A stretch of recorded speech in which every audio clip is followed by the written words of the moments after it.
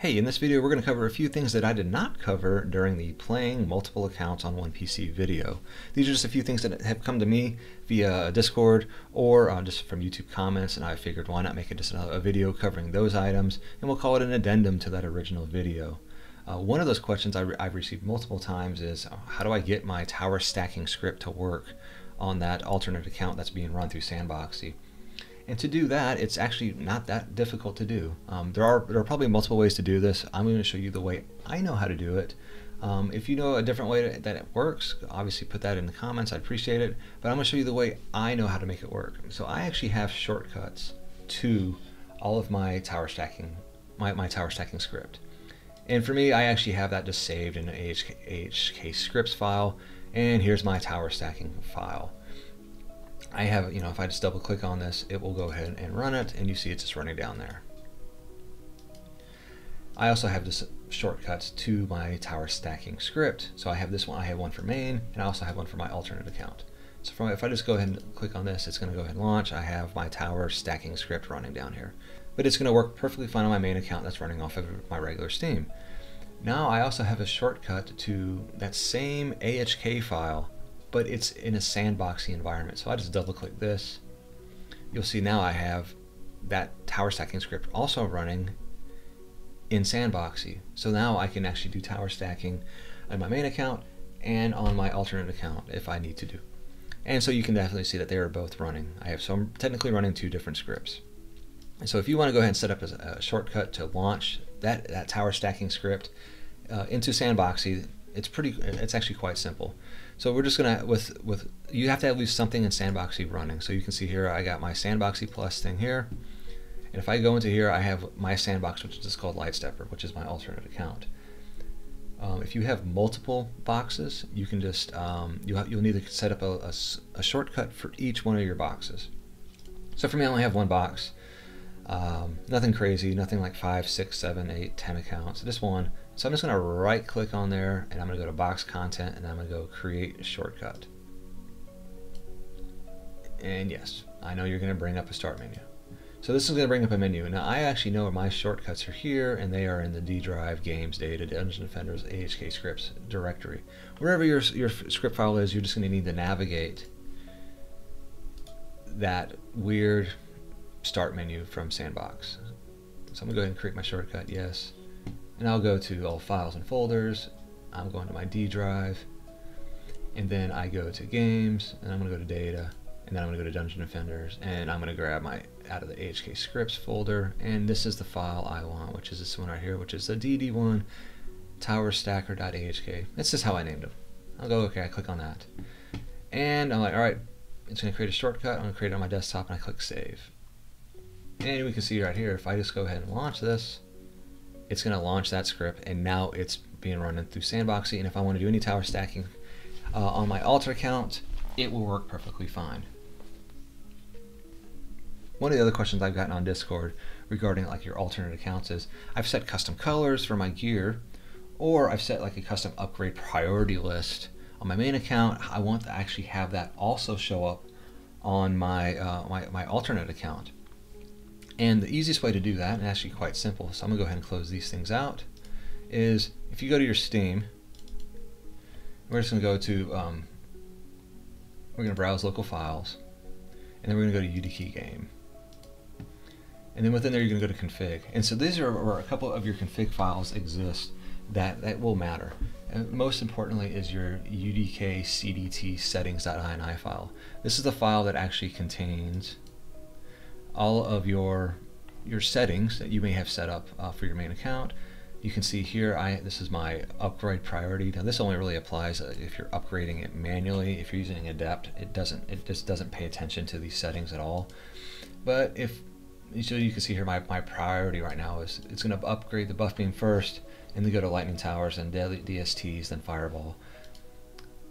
And I also have your custom color codes down here. If you already set there, there's also a video I've done for this on setting colors up for different gear.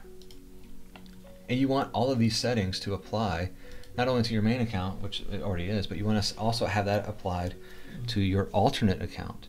So what you need to do on that is, so I've already done there. I've gone to my directory, this is where my Dungeon Defenders game is, and I've gone to the Dungeon Defenders UDK game config file, and I'm just going to go ahead and right click, and I'm going to go copy. I'm going to copy this file because this is the file that I care about. It has all the information I want in there.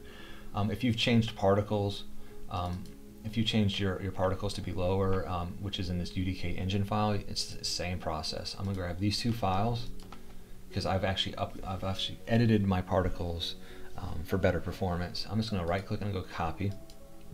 And then what I'm going to do is I'm going to go down to where my actual sandbox is. And your sandbox, if you followed my guide previously, is probably going to be in your C drive, and it's going to be in that sandbox folder. So I'm going to go there to where my sandbox is, and you can see, oh, there's an icon for your sandboxy. There's my name, Theo, and then you see here's that. Here's your box name, which is Light Stepper, which we already saw existed in here. If you have multiple sandboxes, you're going to see a different folder for each sandbox. If you have DD1, DD2, DD, however many sandboxes you have, they're all going to be listed in here. So I'm going to go in there, and you're going to see a folder called Drive. So if you go into Drive, you're going to see different letters for each one of your drives. And so over here, you can see I got a C, D, E, F, G drive. I have a whole bunch of drives. Now I know that based on this, that my Dungeon Defenders is actually installed on the E drive. So if I just go to this E folder here, I go to Games, Steam Library, Steam Apps, Common, you'll see that unfortunately there's multiple folders in here. So what you'll run into oftentimes on your Sandbox, especially on your Sandbox Steams, is if you update games on your main Steam, they'll actually have some files that end up getting sent into your Sandbox. So that's we'll cover that in a moment. That's one of the things I generally will clean up with after the fact, after I do game updates, is I'll delete all that junk out of my Sandbox folder because it doesn't need to be there, because all I care about in my Sandbox folder is my Dungeon Defenders game. So now I'm going to go into Dungeon Defenders, and I'm going to go to UDK game, and I'm going to go to config. So these folders that are creating that sandbox are only going to add files that get kind of updated while you're playing the game. So it's not going to update these files in your main install directory. It's going to create a new directory and have those files. And you can see I have a whole bunch of updated files in my Sandbox folder. But I want the settings I got built into these two things. So I'm just going to go ahead and copy these two over here and click copy. Yeah, I want to replace these two files. Now I've, in a sense, just replicated the settings I had in my main account, and now when I launch the game through my alternate game, or basically when I launch my alt, it's going to have those exact same settings. So this is how you can transfer some of the settings that you've set in your main account to actually apply to your alternate account. And the last thing, like I talked about, it's not something that has been brought up, but it's something that I actually kind of do often, is I'll go in here and clean up things. Like, so I had a game on that was installed on F, do an update, and for whatever reason, it's probably like RetroArch, it just created a folder for whatever reason, and I'm a little bit nitpicky on that stuff, so I'm just going to go ahead and get rid of this because there's nothing that I'm running in the Sandbox that uses F. But if you go into these other different drives, you'll see you may see other things in there. You'll see maybe some updates to things. It's up to you if you want to clear those out. I generally don't worry about my C drive as much. It's usually all the other drives that have all my games installed that'll end up showing up in here that I may clean out. And so there is just some stuff, like there's a log file that gets created, and it's all in here. It's up to you whether you want to clean that up, but I generally will clean up my drive folders ever so often when I'm in this directory or after a whole bunch of game updates have happened. That's all I got to cover in this video. If I've missed anything, you got any other questions, please just let me know in the comments. Obviously, any support issues you guys have with the original video, go to Discord, ask questions there. And there are a lot more people than just me who could answer your questions and help you out. I appreciate your time. Thank you very much.